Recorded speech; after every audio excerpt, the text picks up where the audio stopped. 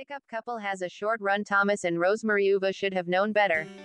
Both were ex-cons. Both had seen Goodfellas. And to make matters worse, they lived in an apartment in Ozone Park, Queens, where John Gotti and his brothers became infamous as operators of the Bergin Hunt and Fish Club and the Our Friends Social Club.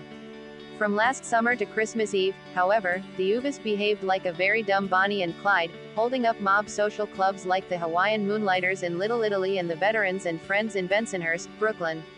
These are the private domains of some pretty influential Gambino family capos: Joseph Joe Butch Corrow left, and James Jimmy Brown Fila right. Just like the banks of the Roaring Twenties, before armed guards and video surveillance cameras, the relatively old men in the social clubs on Mulberry Street and 86th Street seemed like easy marks. So did the men who regularly hang out at two no-name clubs on Bath Avenue, 2 blocks from the Veterans and Friends Social Club.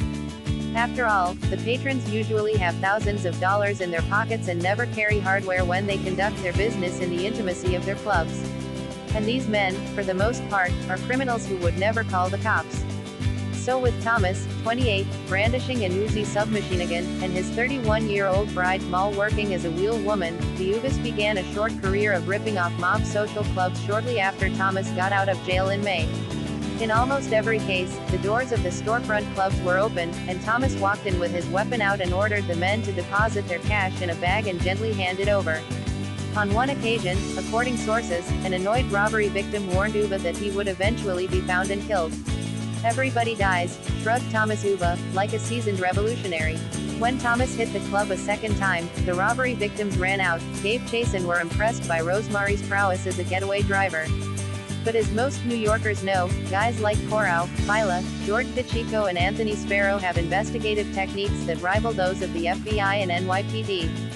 For the record, Corrow, who faces trial soon on racketeering charges, is proprietor of the Hawaiian Moonlighters. Fila, a former bodyguard chauffeur to Carlo Gambino, operates the Veterans and Friends.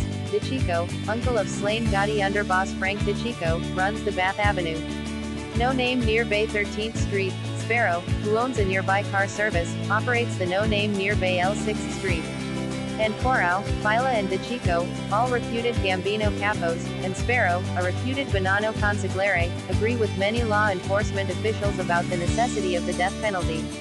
But they don't go along with legal niceties like jury trials.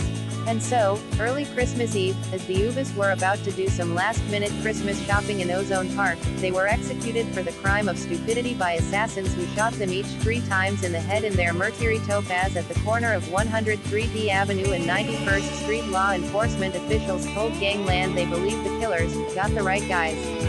The Queens District Attorney's Office is investigating the shooting, said Eileen Sullivan, chief of the prosecutor's Organized Crime and Rackets Bureau.